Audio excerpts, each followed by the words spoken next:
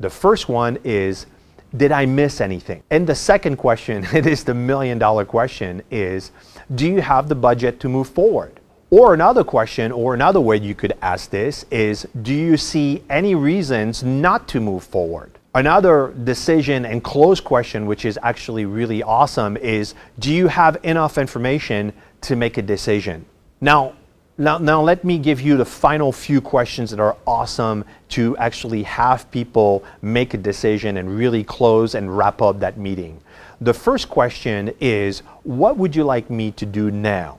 Right? That question is really awesome because now it puts it on them to actually decide what you do. Do not assume that they're ready for a contract or an agreement or whatever. Just ask them, what would you like me to do now?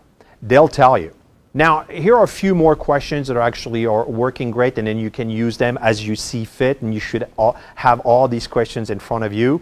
The question is, what is the next step in a decision process? Ask them that, because now you're going to uncover things where I need to talk to my dad, I need to talk to my husband, I need to talk to my wife, we need to bring in a corporation. If it's a corporation, I need to talk to my VP of something. You're going to find out the other people that need to be involved in that decision, and that's really important for you to know. Another way to ask this is there anyone else involved in a decision process? Right? They'll tell you, and it says, well, again, I need to ask my wife, I need to ask my husband, I need to run this by some family member, I need to ask my VPs. So they'll tell you all that information that is important. And the final question that I love is there anything missing that would make a difference for you?